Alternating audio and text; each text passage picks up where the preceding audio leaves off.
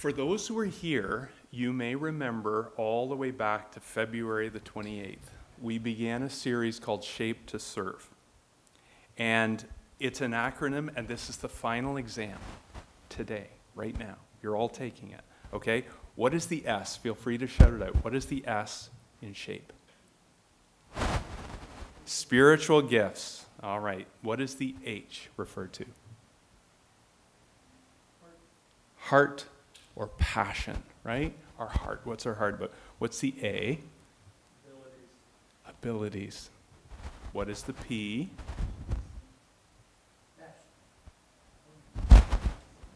P.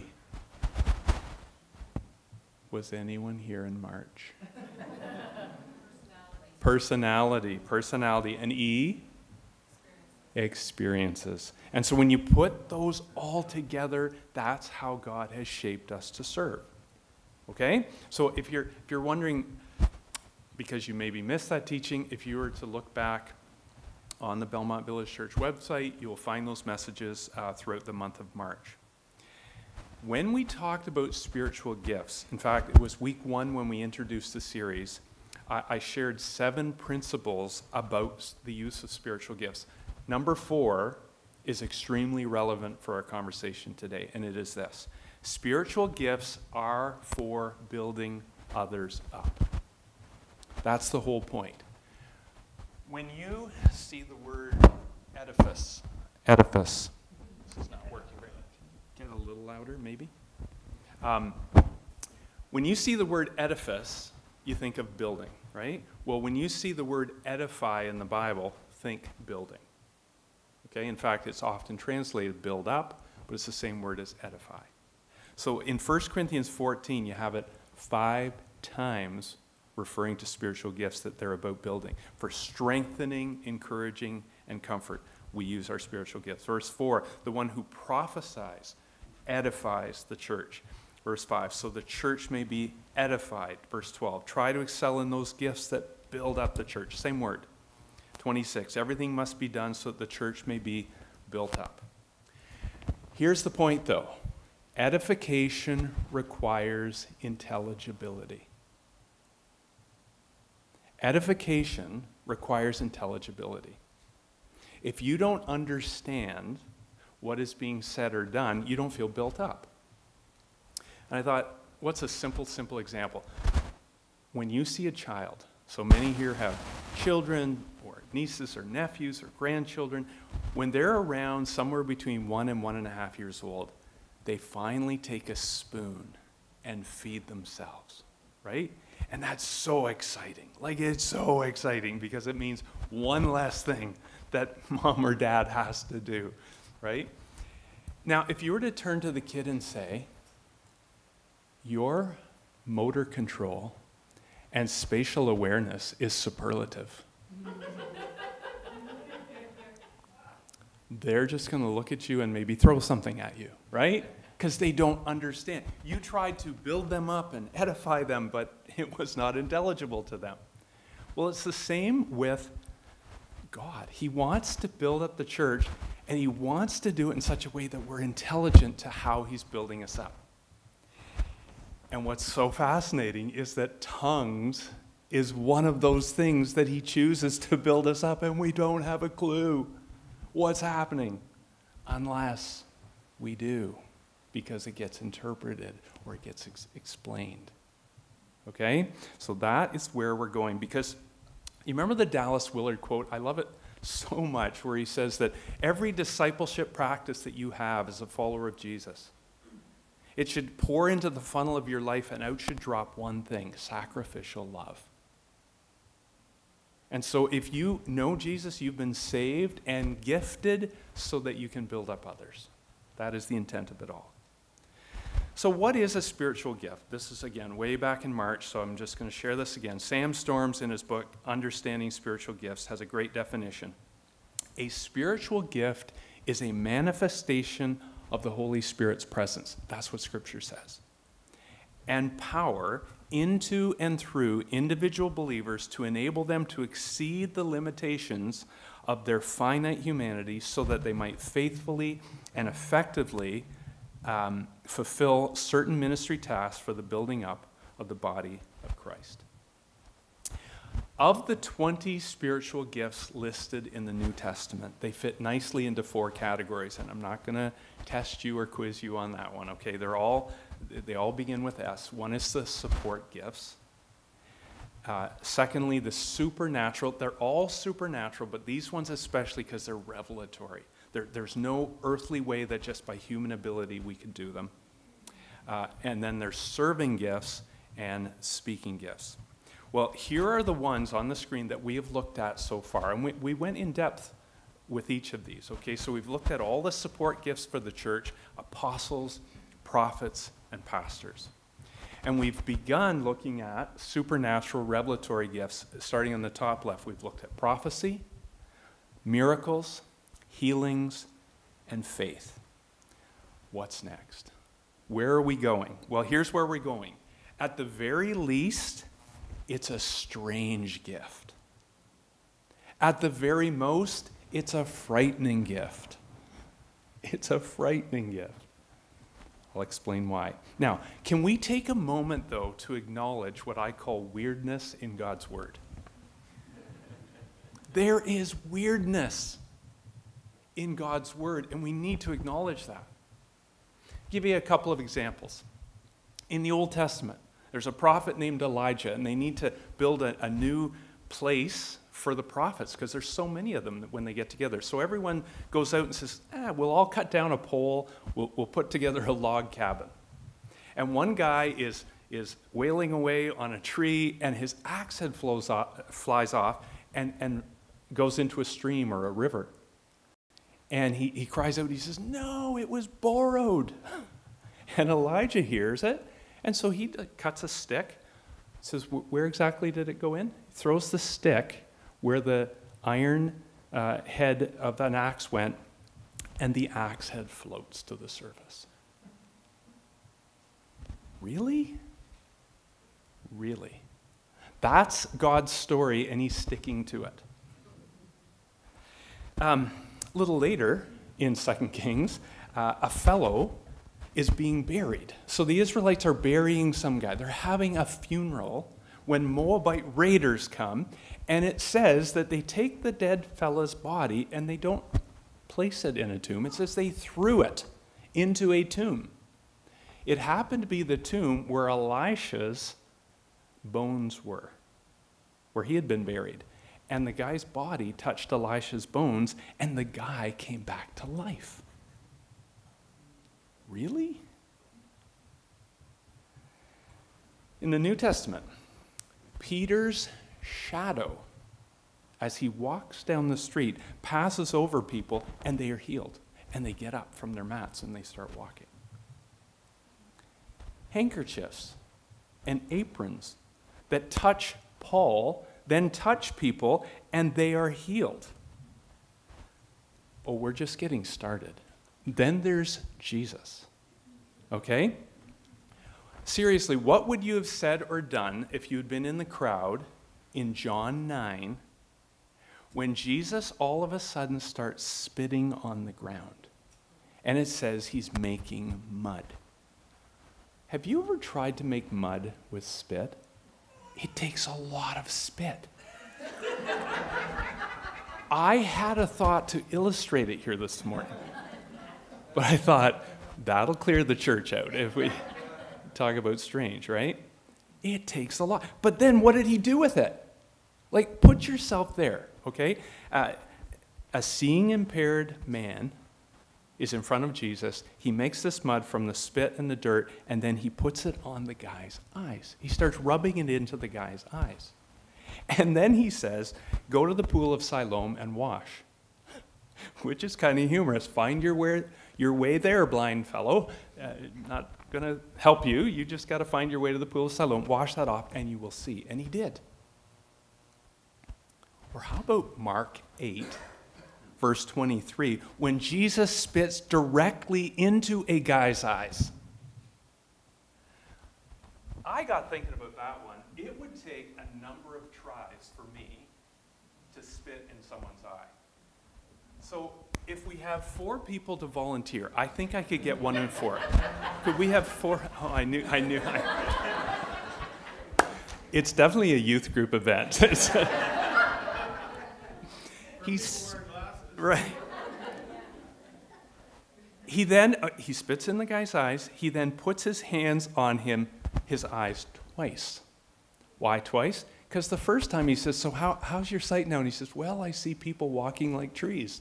"Oh, okay, I'll touch you again." Touches him again, and now he can see perfectly. What? This is in God's word. This is Jesus. Or how about the strangest spitting healing of them all? In Mark chapter 7. This is so strange I have to read it word for word. Jesus put his fingers into the man's ears. And then he spit, and he touched the man's tongue. So presumably, hand and finger and tongue, finger and ears. I think what he's doing is kind of getting a circuit flowing, right? Maybe? I have no idea what's happening. Verse 34, he looked up to heaven, and with a deep sigh, he said to him, "Ephphatha." It's Aramaic, and it means be opened. At this, the man's ears were opened, and his tongue was loosened, and he began to speak plainly. Wow. God, Jesus, Holy Spirit did some weird stuff in God's word. And so here's the question. Why would we think that God wouldn't do some weird stuff today? Tongues. We somehow need to get past the weirdness factor. It's a fear, right? It's a fear. We don't want things to get bizarre. Physical healing. Can we turn this off, please? Physical healing through prayer, through a word, through a touch. We're okay with that. But what if someone, just think about this for a moment, what if someone with a withered arm and a withered hand were to walk in here, and someone were to come up and touch them and pray over them, and we physically saw that arm grow out and the hand grow out to a normal hand? We would say, wow, that was God. And we'd also probably say, and I'm out of here. That's just too strange for me. Right? It's just too weird. But I say, have I read the Bible lately or ever? Because there's so much weirdness in God's word. And here's the beautiful thing. God knows how we're wired because he's the one who wired us. And look what it says. This is the Spirit of God speaking through Paul in 1 Corinthians 14:23. So if the whole church comes together just like this, and everyone speaks in tongues, whatever they are, we'll look at those, and inquirers or unbelievers come in, will they not say that you are out of your mind? It's a rhetorical question. The answer is yes. They will say you're out of your mind. God highlights the weirdness, like especially for unbelievers who have not maybe encountered the power of God. There's just a great weirdness. They'll say you're out of your mind. Ruth just read in Acts 2. What did they say? You Christians, been into the wine, right? So you're either out of your mind or been into the wine. Nice rhythm to that, but either way, it's not a positive thing. And here's the thing. God's okay with all of it. God is okay with all of it. He loves you and he loves me so much that he wants our attention. He wants our attention. The issue with tongues, I got to be honest, the issue with tongues, the weirdness piece, is the people factor. It's the people factor. Here's one example, if you look on the screen. In the Assemblies of God denomination, okay, very popular in the U.S. especially, you cannot be a pastor or a missionary if you don't speak in tongues. In many Baptist denominations, you cannot be a pastor or missionary if you do speak in tongues. So here's what's happening. All the All the Assemblies of God, pastors and missionaries who never spoke in tongues have to join the Baptists. And all the Baptist pastors and missionaries who do speak in tongues have to join the Assemblies of God. That's wacky, right? And the other issue, of course, is what happens in some circles, what I call charismatic chaos, where there is an abuse of many of the spiritual gifts, but especially tongues, where you'd come into a room like this and everyone's speaking in tongues at the same time. And Scripture expressly forbids that without an interpretation and one by one, but that happens. And so all these degrees of weirdness that happen make it such a strange phenomenon. Now, I'll say what I said earlier in this series. I think this just matters a lot. The best argument for cessationism, which means the gifts have ceased, these supernatural gifts have ceased, the best argument for that is the really bad practice of some continuationists. So the people who believe the gifts have continued, but they're abusing them. Sadly, these are what are called ad hominem arguments. In other words, they don't come from bad doctrine, they come from bad character. They're ad hominem arguments. They're not good arguments at all. And I don't mind naming names. You're saying, like, are any of these people high profile, abusing the spiritual gifts? Yes. Kenneth Copeland, Paula White, Sid Roth, Benny Hinn, just to name a few. They're abusing the gifts.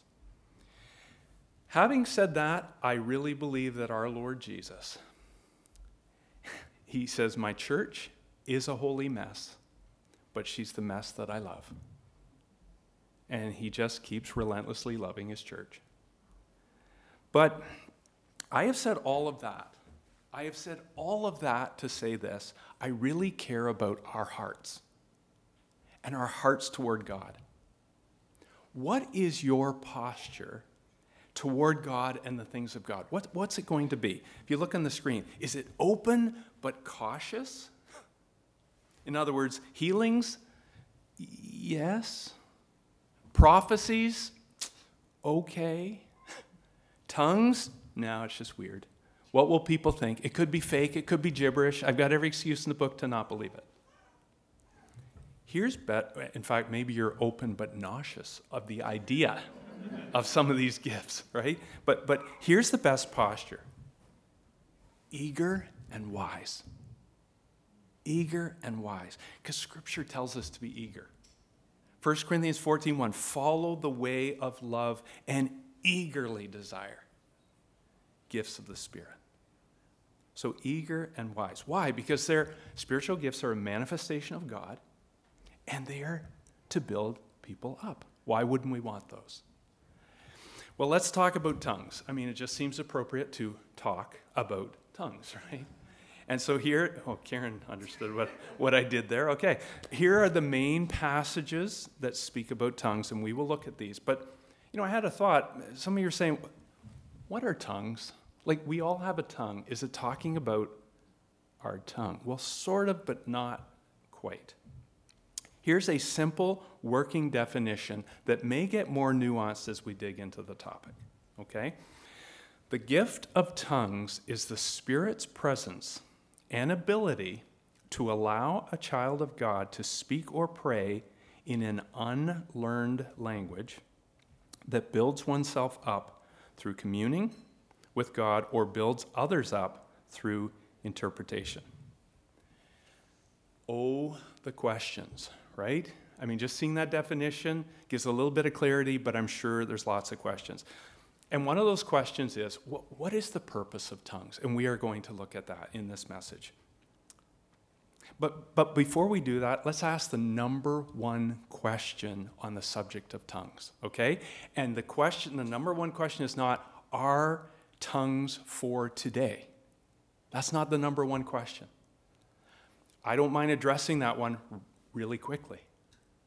I think I said this earlier, maybe back in March, that if someone were to read their Bible for 10 years, and especially in the New Testament, nowhere are you going to read where God has rescinded this call to eagerly desire spiritual gifts, especially prophecy, and to speak in tongues. He doesn't say stop doing that. And so they are for today, but used properly. The other big question, but not the number one question, are tongues the evidence or an evidence of being filled with God's Spirit? And the answer is simple when you read God's Word. No. Being filled with God's Spirit happens the moment you receive Jesus as your personal Lord and Savior, but then there's that continual filling of the Spirit as we allow Him to move into our lives and sanctify us and set us apart more and more. But that is not related to speaking in tongues, because Paul even asked the question, do all speak in tongues? And the answer is no.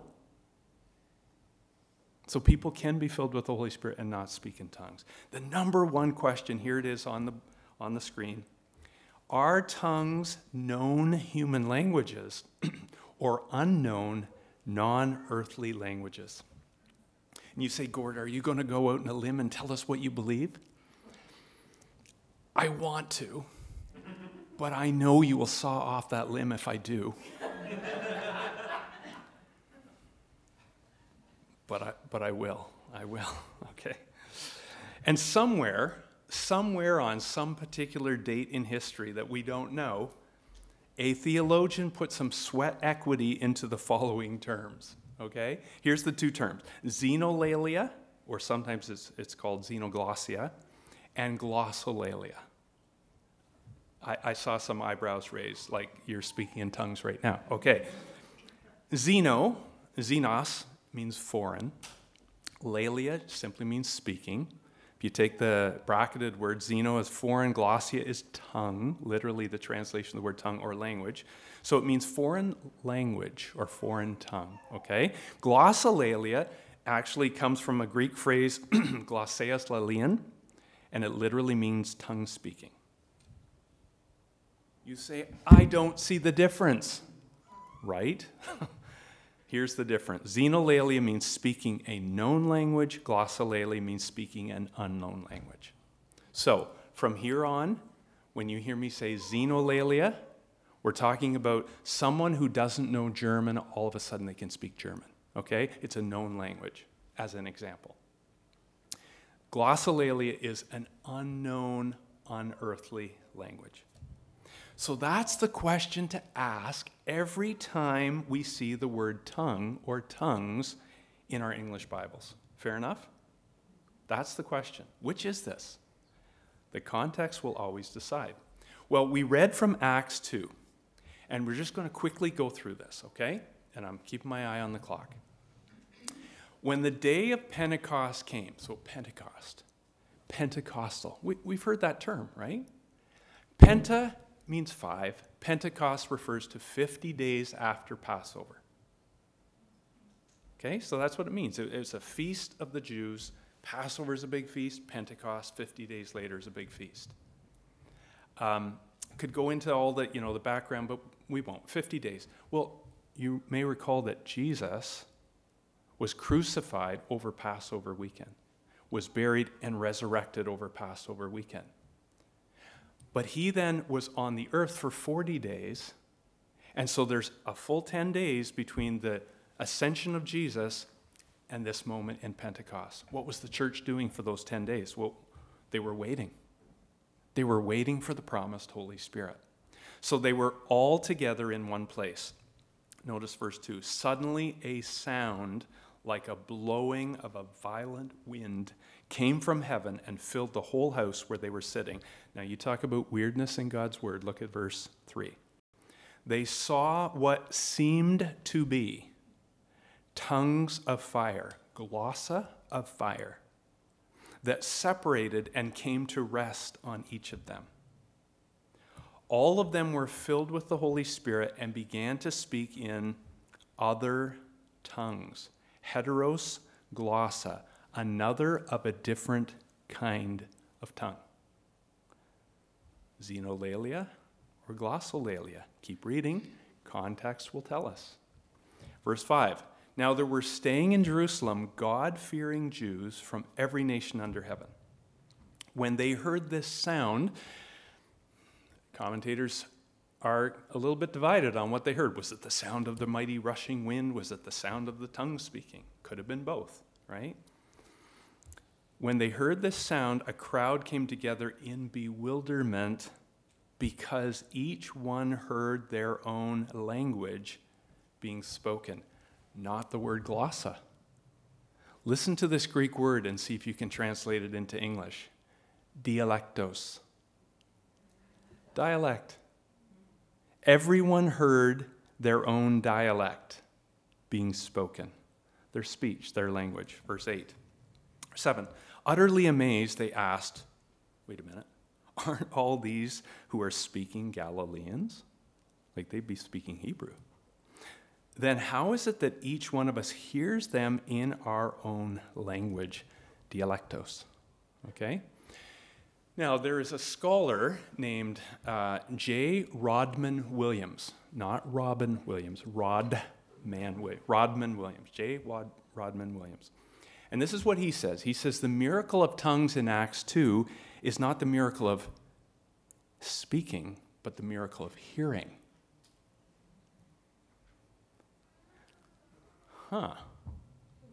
That almost seems plausible, doesn't it? They're all hearing in their own language. So the miracle is in the hearing. If that were the case, though, here's a couple of problems with it. Then to whom is the primary spiritual gift of tongues given? To believers or to non-believers? In fact, the gift of interpretation of tongues would be given here to non-believers, not to believers. So both of these do not seem consistent with the gifts of the Spirit which are given to believers. I personally believe that the believers here were given the ability, beyond their finite ability, to speak languages that were not their own. Xenolalia, right? Verse 9, we have this list. There's 15 nations listed here. And then verse 11, both Jews and converts to Judaism, Cretans and Arabs, we hear them declaring the wonders of God in our own tongues, our own glossa. Amazed and perplexed, they asked one another, what does this mean? Some, however, made fun of them and said they have had too much wine. Those Christians are drinking again, right? That's what they're saying. So let's address this question. What is the purpose of tongues? Well, we can let God tell us because he says it right in verse 11. One of them, one of the purposes. We hear them declaring the wonders of God in our own tongues. The wonders of God. That's one of the purposes of tongues. See, Peter is not preaching here. Some think, well, this is about preaching to lost people through tongues. No. If you carefully read, Peter is going to unpack what just happened, and he's going to explain the gospel in a moment in presumably a language they understood, but they probably all understood Hebrew because they were God-fearing Jews from all over the world. Okay? But what are the wonders of God? The magnificence is another translation. The splendor or splendidness of God. Do you know what tongues are about? They're about God is so great a being, he wants us to know him. And he'll even dream up this strange way of us getting to know him. Like to us it's strange, but it's really unimaginably strange to us, but to God it's not, and that is tongues. Another language to get our attention. Why? Because he wants us to know him. He wants us to get close to him and understand him and how great he is. In fact, Peter goes on to explain what just happened. Look at verse 14. Then Peter stood up with the other 11 apostles, raised his voice and addressed the crowd. Fellow Jews, and all of you who live in Jerusalem, let me explain. Remember, edification requires intelligibility. Let me explain this to you. Listen carefully to what I say. And this is one of the most humorous verses of Scripture in the Bible. These people are not drunk as you suppose. It's only 9 a.m. What's he saying? Everyone knows that people don't get drunk until at least 4 p.m. Like, what is he saying here? We're not sure. But they won't be drinking this early in the morning. No, this is what was spoken by the prophet Joel. In the last days, and we looked at that Another time that the last days began at the resurrection of Christ and continue until the return of Christ. And so we are in the last days now, as were they. In the last days, God says, I will pour out my Spirit on all people. Your sons and daughters will prophesy. Your young men will see visions. Your old men will dream dreams. All of these are supernatural, revelatory gifts. Okay, verse 18, even on my servants, both men and women, I will pour out my Spirit in those days, and they will prophesy. So what is the purpose of tongues? To declare the wonders of God. Secondly, to signify that the Holy Spirit has been poured out into his people, the church. The Holy Spirit is not just visiting this prophet or this king or this judge in the Old Testament, right? Now he's coming into every believer in Jesus. And it can manifest in supernatural ways like tongue speaking. I know I told this story here before, but some of you have not heard it, and so I'm going to tell it again, of a friend, dear friend of Karen's and mine named Alan. And he and his wife were missionaries in Cuba. And he's walking in the high mountains one day in Cuba with another Spanish brother. And they were going to a village to go and share the gospel of Jesus. And a Portuguese man came along, and they say hello, and they see that he can't speak Spanish, and they can't speak Portuguese, when all of a sudden Arnold's friend starts speaking Portuguese and communing with this guy, and then sharing the gospel apparently with this guy, and the fellow received the Lord Jesus as his Savior there on the spot, and they went on their way. And Arnold turns to his friend and says, when did you learn Portuguese? And he said, right as I began speaking to that guy. I have never learned a word of Portuguese in my life. But he was given the gift, xenolalia, of Portuguese. And Arnold was there, and he saw it, and he knows that it happened. And that story repeats itself many times on the mission field, and no doubt in North America as well. I've just not known anyone that's happened to. I've asked for that to happen to me if I ever have an encounter like that. Next week, I'm going to tell you a story of what I call emergency tongues that got some Christians out of big trouble because they got tongues in a moment, but I'll tell that next time. There are 3 chapters in Acts where tongues are spoken. Acts 2, Acts 10, and Acts 19. Very quickly, here it is in Acts 10. Now, I need to set this up. This is a story where Peter has a vision while he's sleeping or in a trance. He has a vision of a sheet let down from heaven with unclean animals, and he's told to kill and eat. And he says, wait a minute, I've never eaten an unclean animal. Yeah, but I'm sending you to the Gentiles. Don't call anything unclean that I've called clean. And so he gets called to Cornelius' house, who's a Roman soldier, right? Here it is. While Peter was still speaking these words, and we know what he was speaking, he was sharing the gospel of Jesus. He was telling them the gospel story. And when he was still doing that, the Holy Spirit came on all who heard the message. The circumcised believers who had come with Peter were astonished, so the Jewish believers were astonished that the gift of the Holy Spirit had been poured out even on Gentiles, for they heard them speaking in tongues and praising God, declaring the wonders, the greatness of God. Isn't that interesting? They're given tongues to speak the greatness of God. Now, is this xenolalia or glossolalia? We don't know for sure. This context doesn't really tell us.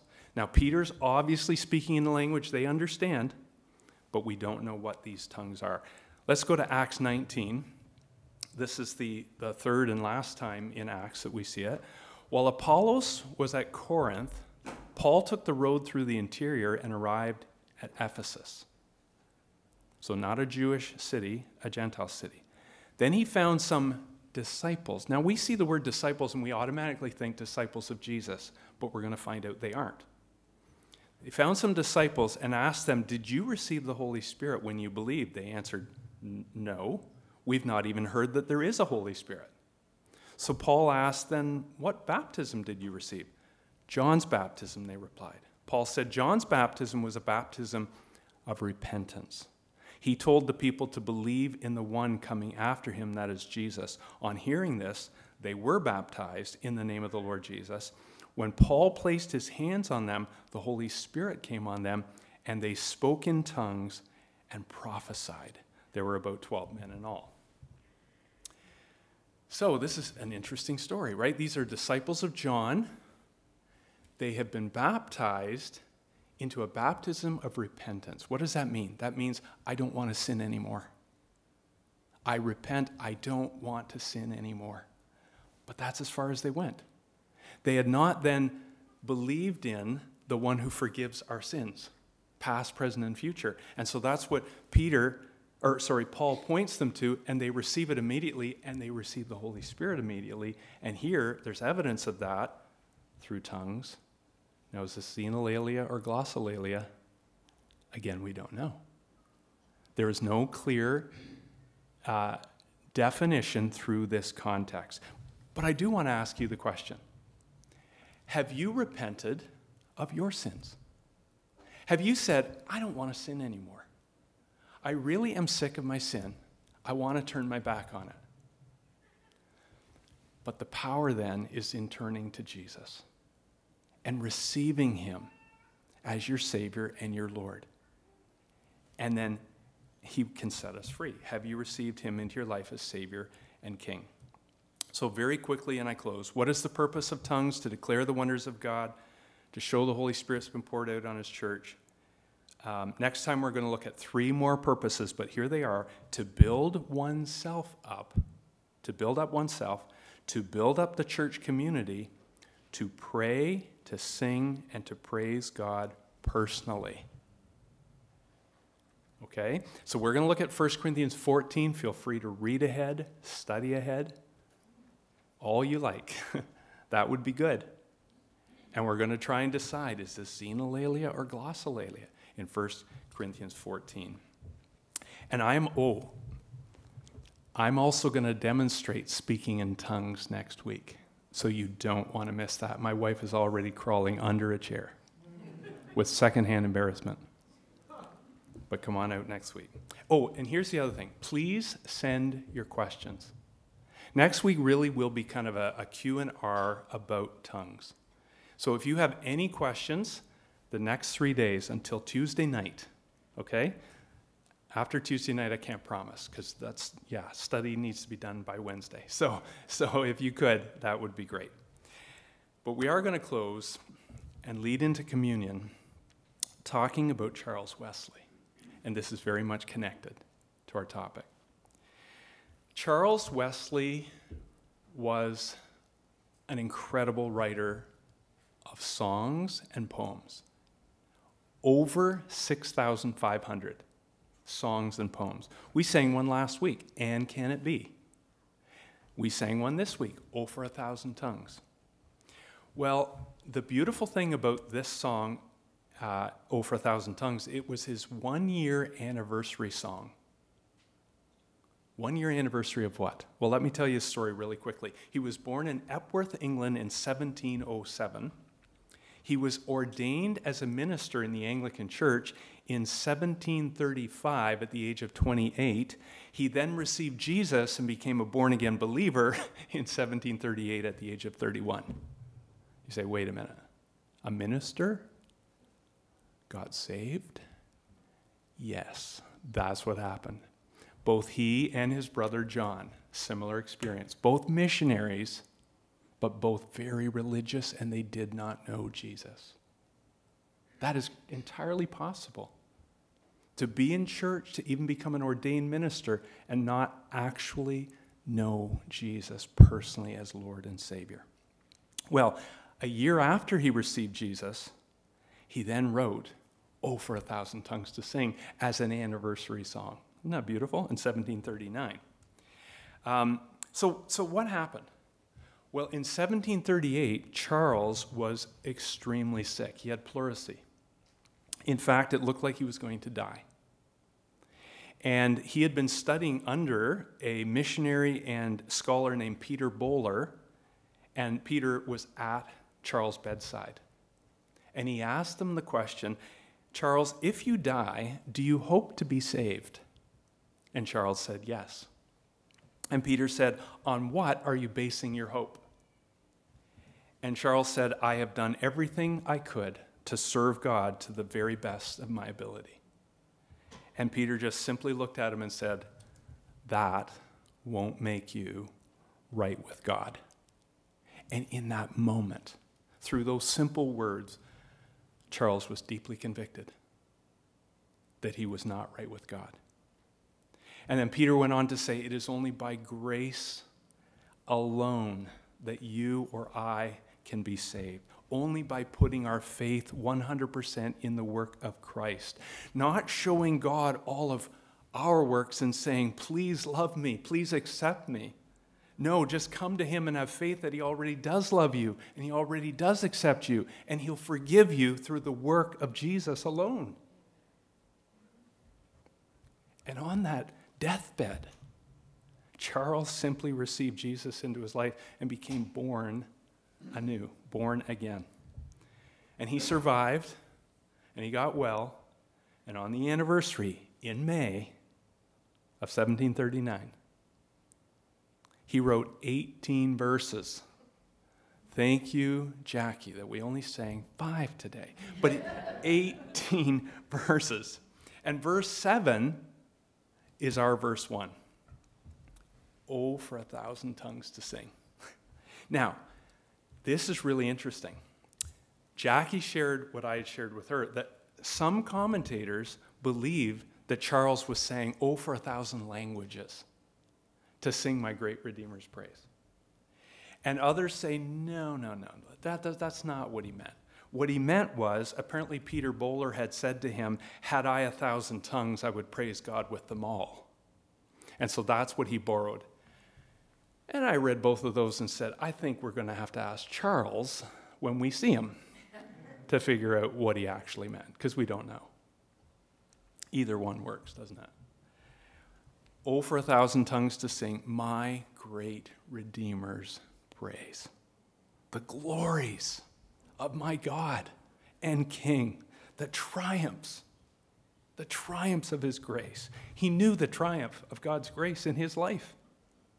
So beautiful. And then verse 2 is like, here's the missionary heart of Charles.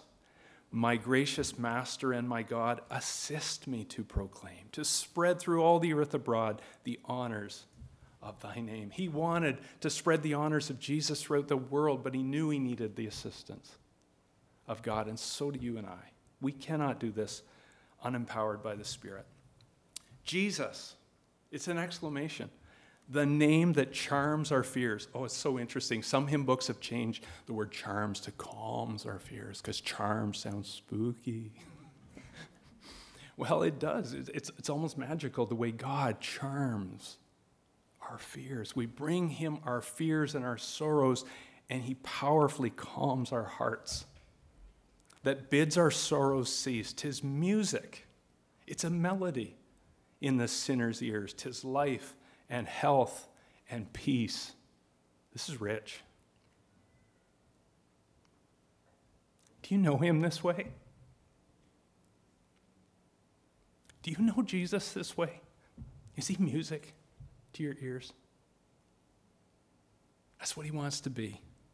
He wants to be your life and your health and your peace. Oh, this song. This stanza grips my heart every time. He breaks the power of canceled sin. He sets the prisoner free. His blood can make the foulest clean. His blood availed for me. This is really Charles' testimony, isn't it? His blood is availed for me. I'm not only forgiven, I've been set free. That's what God wants to do. This is a testimony right here. He breaks the power of canceled sin. And then, believe it or not, this last line is actually Charles' first stanza. So in the poem, the song he wrote, this is the first line. To God all glory, praise, and love be now and ever given by saints below and saints above, the church in earth and heaven. Wow, does he have a very large, very wide picture of believers in God, in Jesus, below and above, all together bringing glory to God. It's a powerful song. Powerful song. And so as we have communion, we're going to hear that song playing again. And may that Savior that Charles found all those years ago, may he be the one that you delight in today. Because that God delights in you and wants you to know just how wonderful he is and how wonderful he can be in your life. Oh, for 1,000 tongues to sing. 1 Corinthians 11, verse 23 says this, "For I received from the Lord what I passed on to you. The Lord Jesus, on the night he was betrayed, he took bread. And when he had given thanks, he broke it and said, 'This is my body, which is for you. Do this in remembrance of me.' In the same way, after supper, he took the cup, saying, 'This cup is the new covenant in my blood. Do this whenever you drink it in remembrance of me. For whenever you eat this bread and drink this cup, you proclaim the Lord's death until he comes.'" It goes on to say, "So then, whoever eats the bread or drinks the cup of the Lord in an unworthy manner will be guilty of sinning against the body and blood of the Lord. Everyone ought to examine themselves before they eat of the bread and drink. For those who eat and drink without discerning the body of Christ eat and drink judgment on themselves." So if you have not received Jesus as your personal Lord and Savior, please just feel free to sit where you are and just observe. You don't want to be eating and drinking this judgment that it talks about. But if you know him personally and you know what this is about, then please come and partake. Let's pray. Let's pray. God, we may not feel the enthusiasm in this moment, maybe some do, but the enthusiasm that Charles felt when he said, "Oh, for 1,000 tongues to sing my great Redeemer's praise."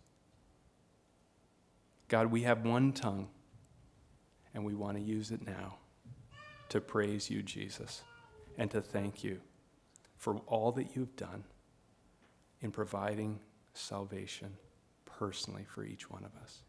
And so we take these emblems to remember you to the Father and say, "This is the sacrifice that you've accepted on my behalf, and I'm free."